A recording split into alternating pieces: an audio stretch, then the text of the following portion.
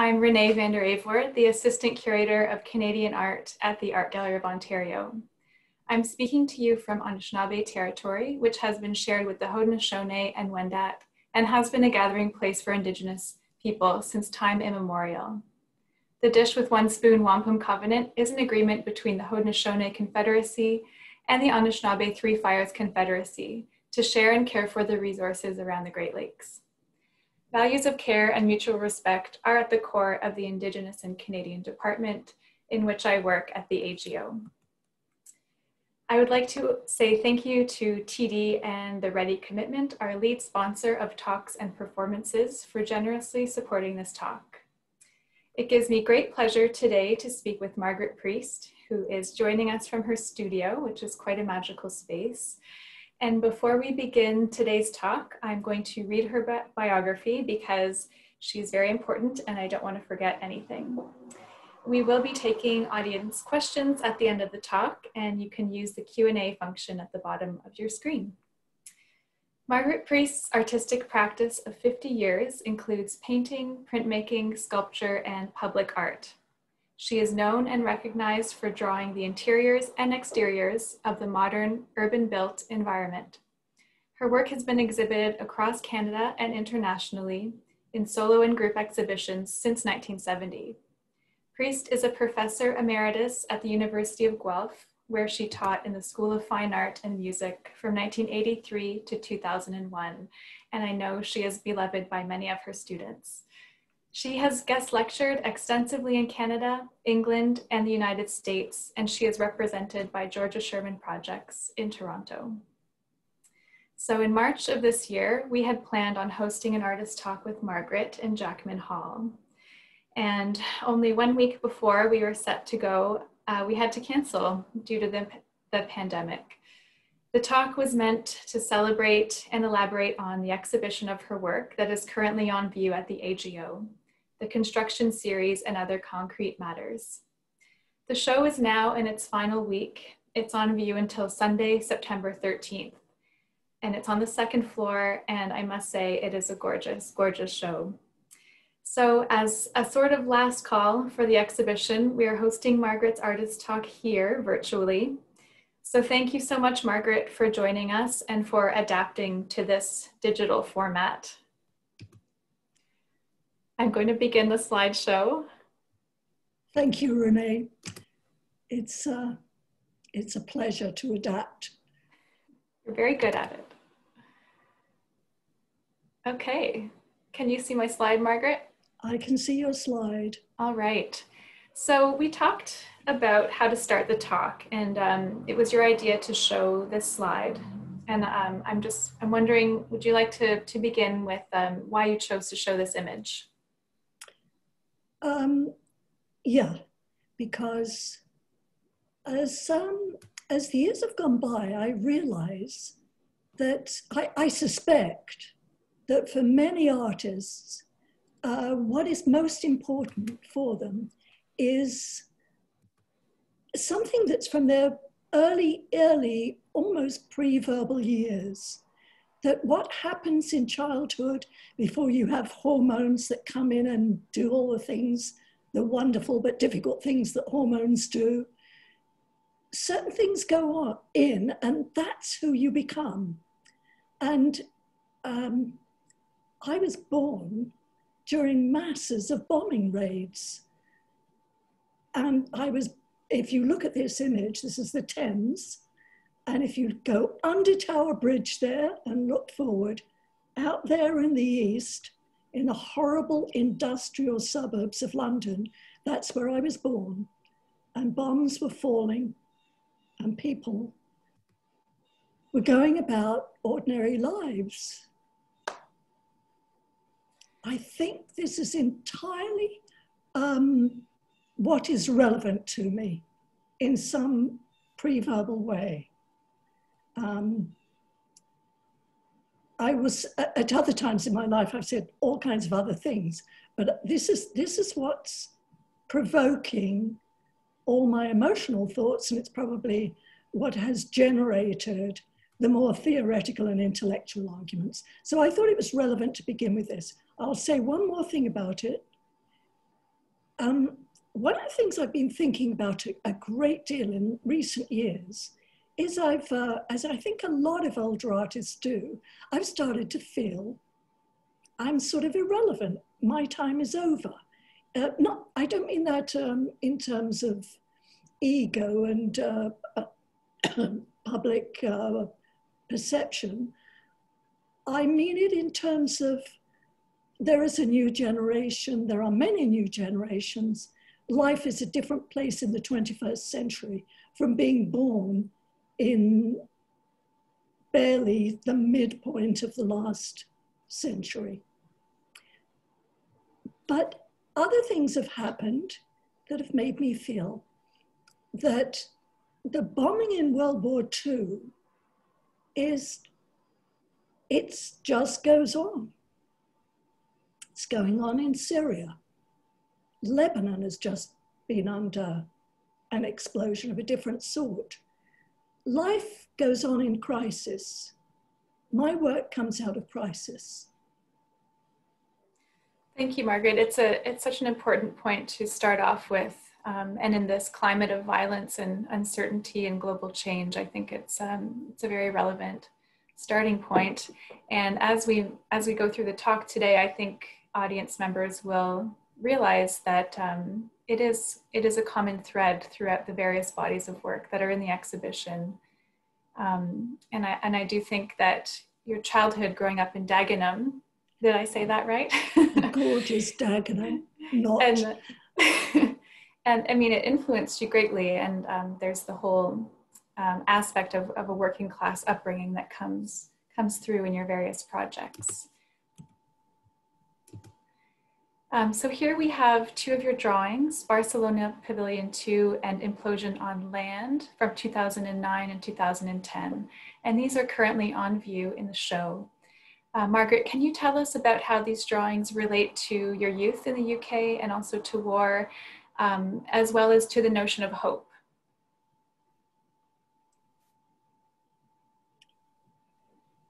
So the Barcelona Pavilion, you know, artists give you reasons why they do the things they do. Sometimes those reasons are true and sometimes they change. There are so many layers to why one does what one does. One of the things that really interests me is that the Barcelona Pavilion existed for such a short while, barely 2 years, barely. Roughly 28 to 29. The rebuilt pavilion is something else. That's the one that people go to visit now. But the pavilion I grew up knowing about existed for a tiny amount of time.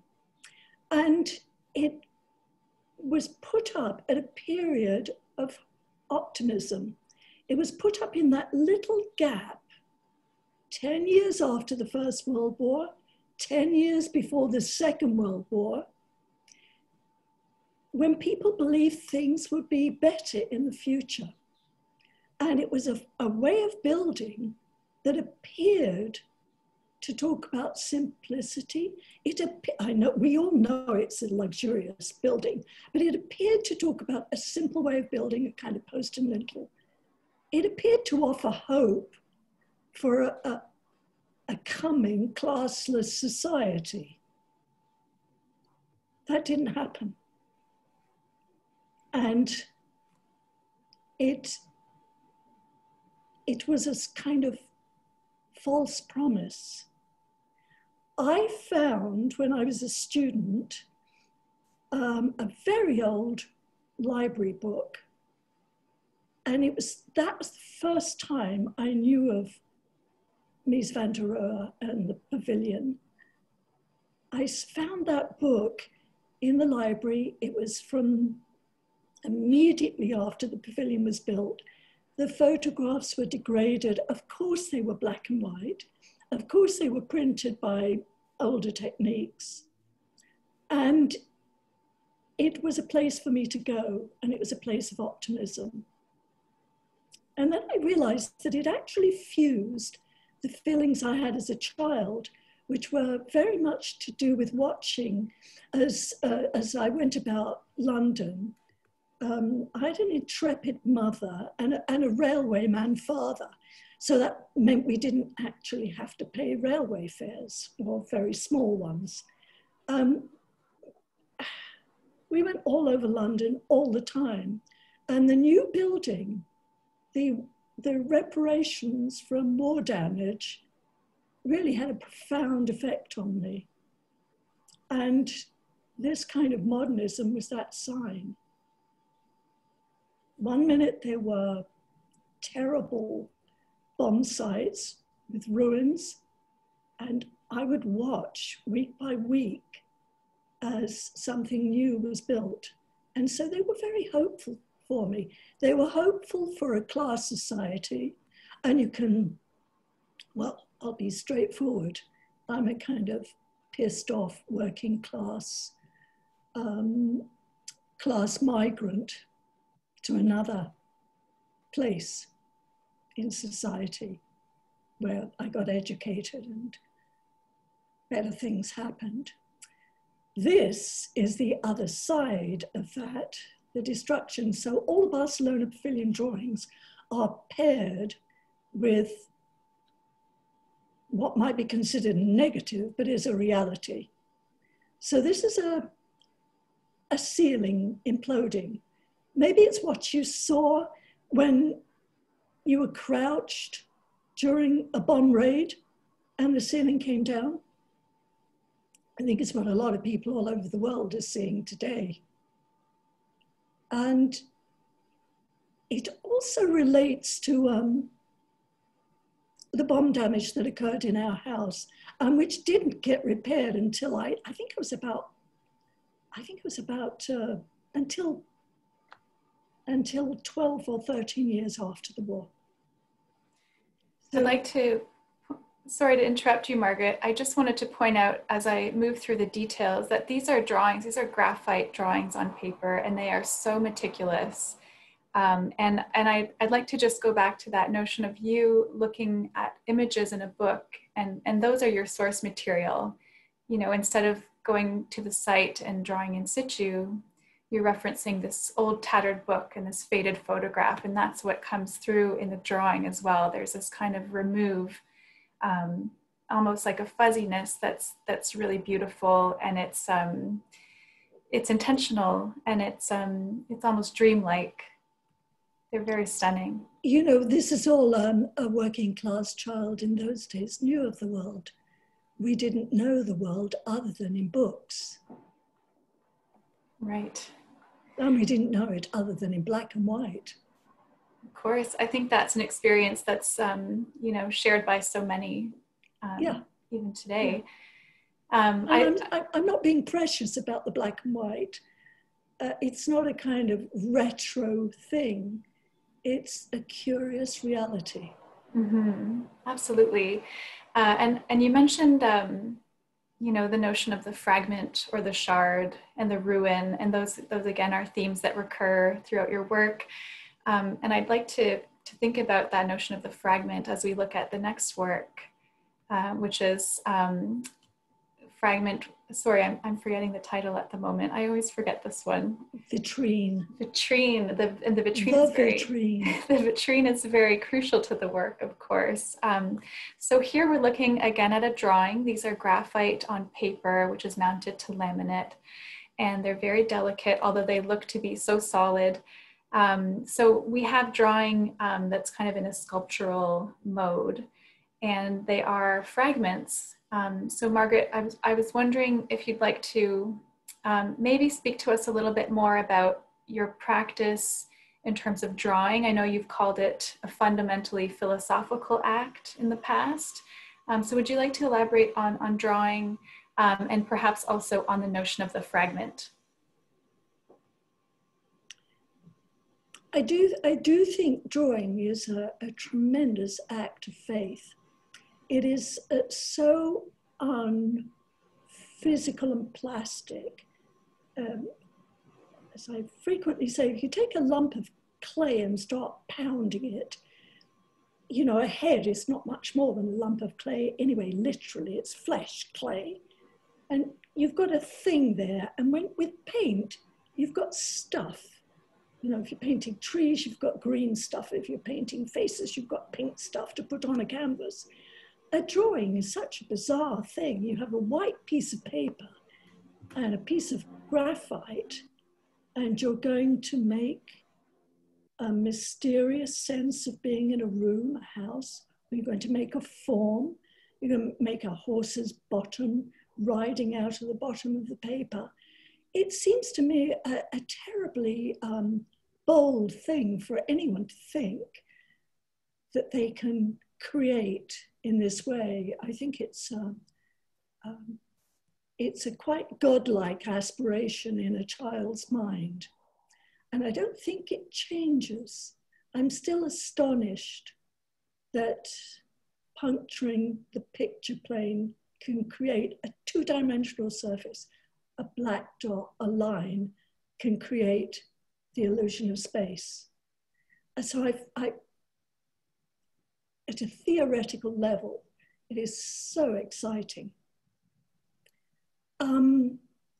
At another level, it is so meditative, and I'm using that in the broadest sense of the word, but to work a sheet of paper over and over again, to work the graphite into the holes on the paper, because I always have paper with a texture, to brush the tips of the hills on the paper, to ferret around in the bottom of the valleys of the paper, to remove it, to put it back, is to understand the subject, or to cope with the subject if the subject is in some way painful, or is to make love to the subject if it's sensuous. So drawing is everything to me. These things, these fragments, they belong to the astonishment at museums. You know, to grow up in London is a privilege. To grow up in New York, to grow up in Paris, and increasingly so, to grow up in Toronto. But, you know, there was a whole big menu of museums to visit. And I loved vitrines. I loved vitrines. And as a very small child, I created a kind of display table on a board, which I used to put over the bath. And it was I had, surprised I'm talking about this in public, but I had little labels which I put in front of things. I love museums. I love objets. And so this is a vitrine for fragments that come from somewhere else and that have no apparent life taken out of where they are, but they're precious and it's all we've got left. So these were imagined holes in a fairly large piece of three-dimensional work I'd made out of concrete. These were the made literal absences that were once there. And they kind of look as if they're lumps of concrete, and at least two people have picked them up and been horrified to find they're not big, heavy pieces of concrete. They're actually got their mitts all over a drawing. I think you were present, Renee, when that happened at the AGO. It was an interesting moment. They're fragments. And what are they fragments of? In some ways, I think they might be fragments. There was a hole in our bedroom wall, my parents' bedroom wall. That hole began to embarrass me as I got into senior school, that it hadn't been repaired. And I used to fantasize throughout my childhood that if I could find the lump that came out of the hole, I could put it back in, and then I wouldn't need to be embarrassed. And then that absence became very precious. And I have a lot of other work where I create fragments. The fragments are signs. I'd like to point out that the title does say the word concrete. These are 4 concrete fragments. And the title of the show is, does have the phrase concrete matters in it, which you came up with, Margaret, which I thought was so clever because it, of course, embodies your interest in building materials, which we will get to, but also concrete matters as kind of particular ideas.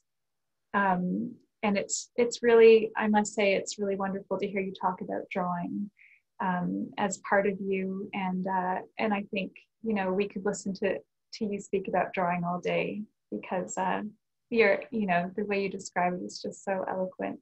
And it's clear that it's so absolutely meaningful to you. You know, concrete, can I just say concrete yes. and marble are extraordinary things because out of mayhem and chaos, they concrete together and form something incredibly beautiful. And I love the idea of the chaos and the mayhem coming together to form something. And that again seems a healing, a reparation. Absolutely. And a sign of who we are as human beings, because we make concrete. It's a sign of how all our bad bits and good bits and all the other bits can come together and form something solid and not fall apart. Hopefully not. Well, I think on that note, we can move on to the next work. This is the Monument to Construction Workers that is in downtown Toronto at the Bay Adelaide Centre. This is not on view at the AGO, but I wanted to show it to the audience to give them a sense of how the works on paper, which are on view, how they came to be and how they are kind of derived from that monument. So Margaret, your fascination with building materials is very clear in this work. And there's also a very important collaborative aspect to the project. So I'm wondering if you can tell us about how this entire series came into being. And we have a few slides, so feel free to tell me when you'd like me to switch the image and I'll do so. So I think actually we could, there are 27 of them. The 27 including a dedication panel. And I will begin by saying they were made after the monument was complete. They were made from drawings I did for each of the separate panels. We can change whenever you like to a detail. It depends how boring or not they appear on one's cell phone or iPad. The monument was a commission to honor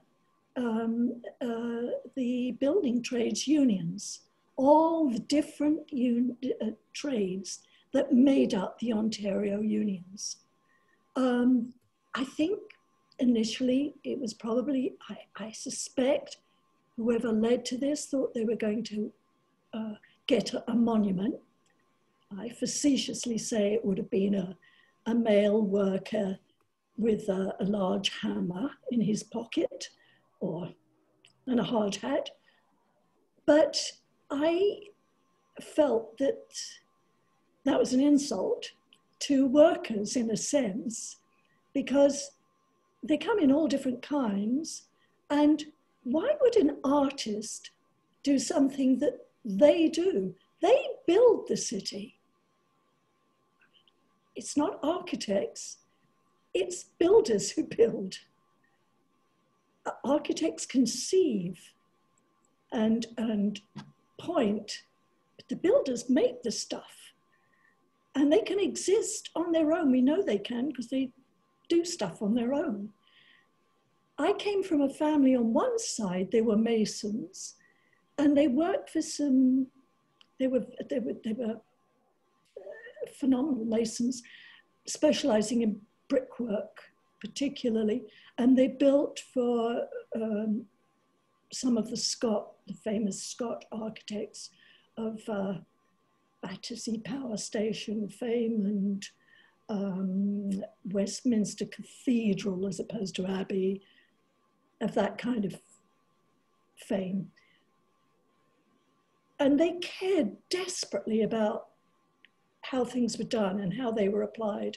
On the other side, I came from railwaymen who cared desperately about how their steam engines ran, how they worked. So quality of workmanship was important. So I felt these workers in Toronto, in the Ontario unions, it should be their quality of workmanship.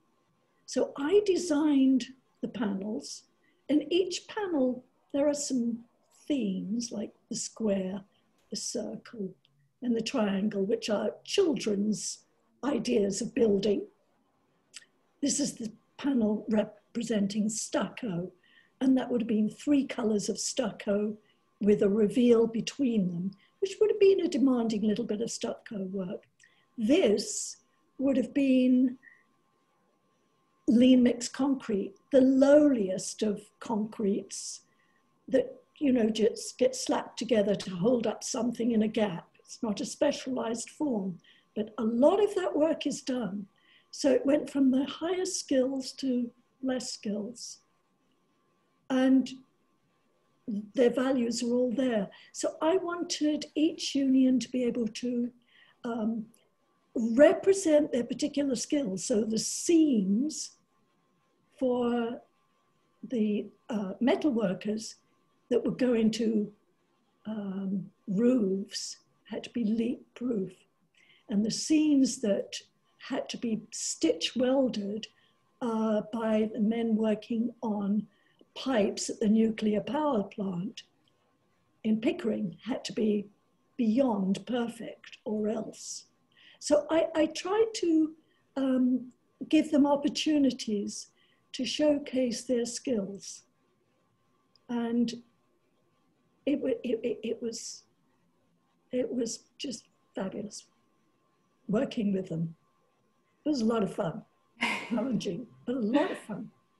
I know you have really funny and amazing stories about working with the trade union representatives, and it was the early 90s. You know, as a female artist, kind of spearheading this project in kind of a very masculine world, I know that was not an easy task, but you persevered, and I know you made a lot of friends. And there's one funny anecdote about, I forget which union it was, but it was the year the Blue Jays had won the World Series, one of the years. And you were receiving pressure to include the Toronto Blue Jays logo into one of the panels, or at least one of them. But you held your ground, and there is no Blue Jay. There is no Blue Jay. It was just a wonderful, wonderful man of the Terrazzo Union. Right. Who really wanted to go to town on this panel. They were really invested in it. And they kept saying, let's have a Blue Jay in there. They didn't like all my fragments. I had things that would have been on the site, like broken bottles, different bricks, all built into that terrazzo panel and polished down. Because terrazzo is, again, why terrazzo is so fabulous. Again, it's fragments turned into something else, polished into beautiful. Yeah. So we're at the AGO, we're so fortunate to receive this suite of 27 prints as a donation from you, Margaret. So they're now in the permanent collection. So this was our opportunity to show them because we just acquired them last year. And you have another interesting story about, I mean, obviously this was a massive project in your career that took years. And when the monument was finished, you told me that there was almost a state of postpartum, you know, once the monument was built and you had to kind of let the project go. And I'm wondering if you'd like to speak about that process of letting an artwork go and how it might morph into something else before you move on to another project. Yeah, you know, women of my generation, so I've been showing, exhibiting work since the mid 60s. Women of my generation really did need not to be women. They needed to be MD Priest as opposed to Margaret. They needed to swear a lot and be tough. Certain women went in another direction, I know, but my position was, you know, as a very skinny woman, I tried to cover up anything that was female about me, not to project that. And so I would never have then have talked about the fact that I ended up with 3 children much later than the 60s, but ended up with 3 children. And I will now talk about, you know, what the relationship between, I talked then about feminism, but now I want to talk more about the relationship between giving birth and being an artist. I mean, it really puts a dent in things, even if you're drawing and you're bending over a drawing board, or going to, I taught at St. Martin's, going out to Central St. Martin's and teaching at 9 months pregnant. When you make a work of art, when I make a work of art, it really is like having another child. Your whole focus is on it all the time. How is it going to behave? How will it exist in the real world? Is it going to function in the real world? My studio isn't the real world. And I put up the monument. It was a lot longer than 9 months. It was an elephant pregnancy. And eventually it was up. And all the, you know, the Merabine, all the hoo-ha being, the wonderful experience of working with Baird Sampson was over. The wonderful experience of working with the unions, and I began to feel very lost. And suddenly I just wanted to go over it one last time. And it was like that. Anyone who has nursed a child and enjoyed it, it was that one last nursing before no more. And this was the one last nursing to make these prints and to decide what kind of paper they would be on and how they would be, and then push them out into the world and say, I've done this. So that doesn't sound very theoretical, and it doesn't sound perhaps very relevant, but I think it's a woman's experience. I think that is absolutely relevant. And, you know, for me, it's great to have the actual monument, you know, down the street. It's, you know, you could walk there and have a look and then have a completely different experience in the gallery. And to know that these works on paper will exist in our holdings for perpetuity is, you know, it's very rewarding, and I'm very glad to have them. There's another public art related piece that we can talk about, and this is the vertical garden. So this is actually even earlier than the monument to construction workers.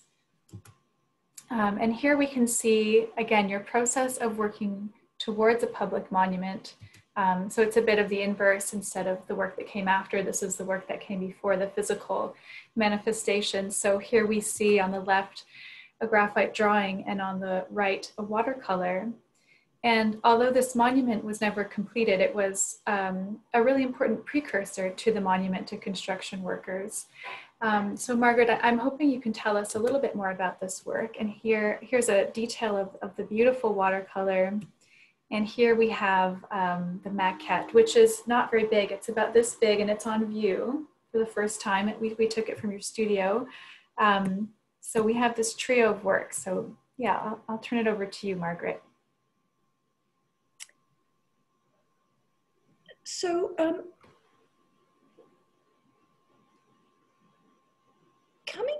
I came to Toronto in the mid-70s, and Toronto is just such an amazing city now. And the Toronto of the mid-70s wasn't this Toronto. And one of the things I noticed I missed horribly in coming here was that nothing was very old. And nothing was seriously old. So, you know, there's no equivalent of the age of the Colosseum or of the ruins of the Temple of Mithras in the center of London. We don't have the past walking amongst us. There's no 13th century cathedral, and there are no ruins. And it was the lack of ruins that I realized had a very strange effect on me. And I was always very happy to get back to London or to go somewhere in Europe and have a look at a ruin, because I don't know, well, just think about Piranesi. Piranesi's been a strong influence in my life. So out of the blue, back to this, why it's there. Out of the blue, I was asked by someone called Peter Day, who used to be, had an interesting role in Toronto. He'd known me from London. He must have come here around the time I came here. And he worked with developers and in public art after working in a gallery for a while. And he called me up and said, would you consider doing a very large mural? And I just asked him if he was feeling okay, because, you know, so much of my work is around 8 inches square. And he said, no, I think you can. I think you could do this. You could, I think. And I said no for a long while, and he said yes. And eventually, I agreed. But then I began to think, what we don't need is another mural. Murals were also, in my opinion, beginning to get rather old hat and tired. Every city had a kind of boring mural. And I thought, well, Toronto doesn't have any great postcard moments. So really I'm dating myself because, you know, postcards are long gone. The postcard moment was something that every city seemed to have. I thought we should have something as worthy of a postcard. And I wanted to make a vertical park and living and changing. And this became a suggestion that this large Corten grill could have water pumped up it and nutrients pumped up it. And it would change with the seasons. There would be things in there that would be permanent, and there would be other things in there that would be seasonal. So it could have been filled with seasonal annuals. And it could also be embedded with hints of the past, like charred timbers and railings from that site. This piece would have been on the site on Front Street where that great fire had raged at the end of the 19th century. And so I thought it could be embedded with bits of Toronto's history, and it could also provide a constantly changing mural. And also fairly egotistically, I thought it could have given Toronto a postcard moment, but now I guess if it had been built, it would have been a selfie moment. Absolutely. Well, I just love that this was conceived to be a living, moving work. And in that way, it feels to me that it was ahead of its time, as today many public art projects are, ephemeral or performative in some way, or they offer a space of comfort. And I think this was certainly, thinking along those lines before a lot of other public artists were. So Margaret, I think we'll wrap it up and then we'll take questions. We have one more slide. And again, it's a detail of one of your Barcelona drawings. This is Barcelona Pavilion 5, which is in the EGO's collection. It was done in 2011.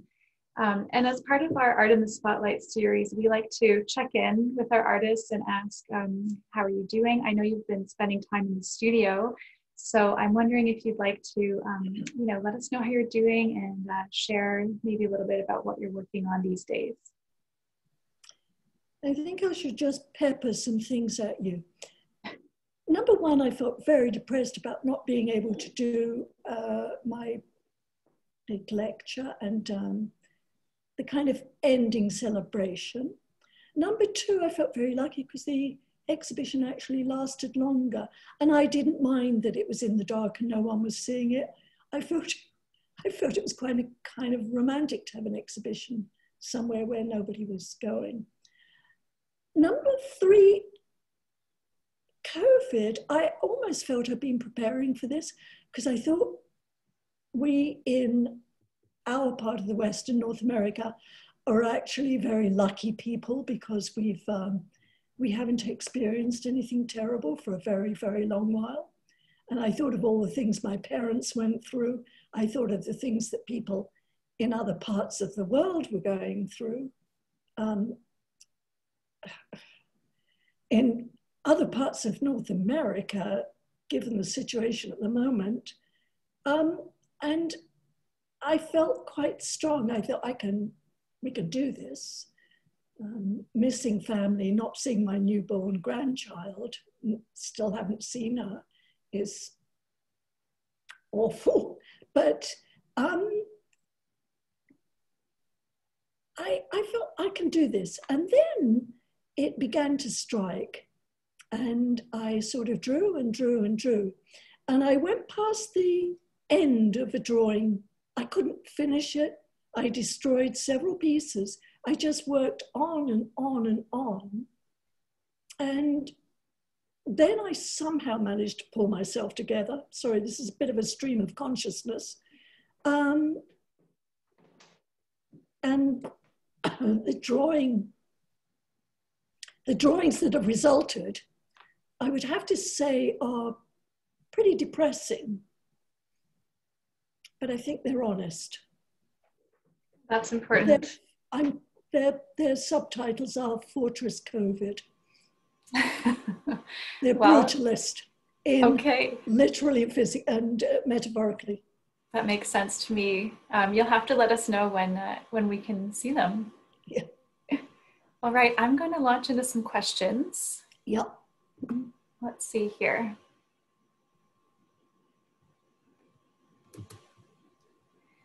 What sparked your interest to study fine arts?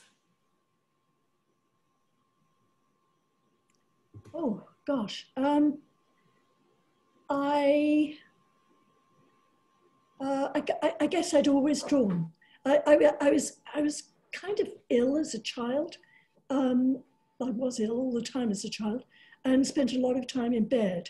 And I had lung issues, which are probably, filthy, smoky, smog-ridden London, maybe that. But I spent a lot of time in bed, and I used to draw all the time.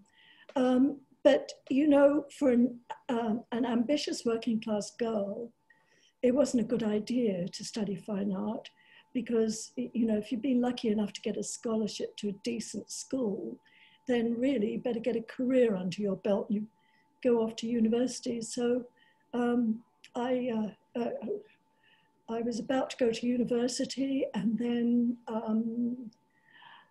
I panicked inside. and knew I had to go with my heart. So I took myself, thank God I got into an art school, and last minute took myself off to art school. Because, and to everyone's horror, it's like throwing your education away, except of course it wasn't. So yeah, the need to draw, the need to make sense of the visual world. We're getting a lot of really positive feedback here, Margaret. Janine Lindgren says, I've always loved the monument to construction workers, fascinated by all the materials, and that a woman loved the materials enough to make it. And she was your student at Guelph. She says, thank you, Margaret. I recognize that name. I do indeed. There are many other responses. One question is, has Margaret had a chance to visit Tommy Thompson Park and the beach made of discarded construction materials? I'm horrified to say no. And I will rectify. A straightforward answer. Discarded materials are wonderful. You know, airplane graveyards, yeah, love it all. Hardware shops, discarded materials, yes. Wonderful. Well, it's 5:15. I'm thinking maybe we'll wrap it up. Margaret, how do you feel about that? I appreciate the AGO allowing me to talk about my work. I more than appreciate the opportunity to see that group of work together. And I thank you for your vision in putting those disparate pieces together and allowing a common thread to be presented. I really thank you for that, Renee. It's an honor to work with you, and you know, it's, as a curator, it's hard to go wrong when you're working with such a brilliant artist and such a consistently fantastic work. So again, there's a week left for you all to see the exhibition. I hope you do check it out, and I just want to say thank you so much, Margaret. Thank you very much. Enjoy your evening.